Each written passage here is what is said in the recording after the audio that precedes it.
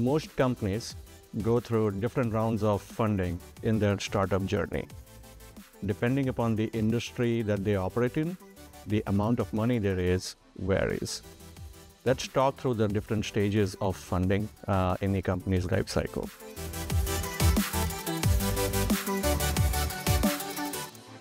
So in the venture capital world, companies often go through a pre-seed, seed, Series A, Series B, and beyond rounds of funding.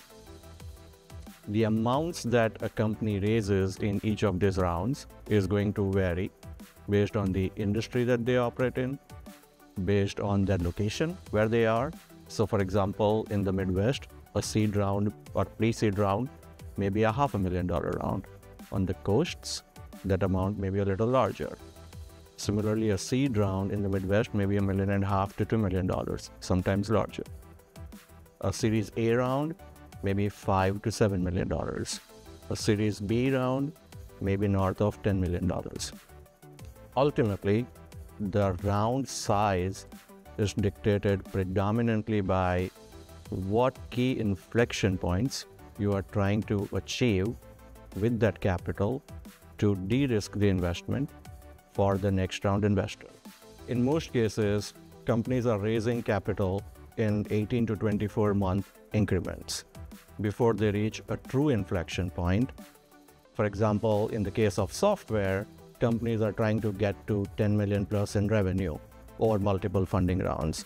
In the case of a medical device, companies are raising multiple funding rounds to get to FDA approval. The reason you raise money in multiple funding rounds is you're trying to de-risk the investment round over round and create value. It is hard for the early stage startups to fund their operations and fund their growth purely from revenue. That's why they need to raise capital. Ultimately, if you want to build a high growth, fast-paced business, that's your best opportunity, which is to raise growth capital over multiple rounds and grow your business. You as a founder CEO need to decide if that's the right path for you.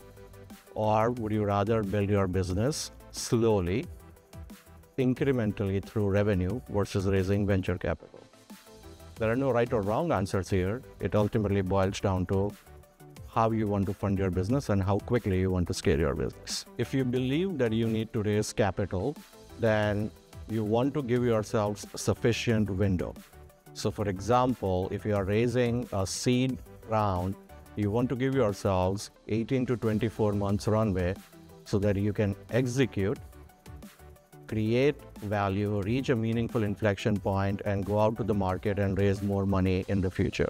To sum up, I would encourage you to evaluate where you are in your startup journey, figure out what are the key inflection points you need to achieve depending on the stage of your business, and raise appropriate amount of capital to give yourselves 18-24 months runway.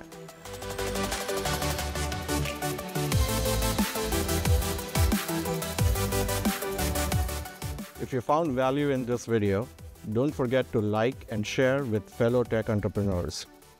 And do share your suggestions on topics you would like us to cover. Don't forget to follow Jumpstart Ventures on LinkedIn and X.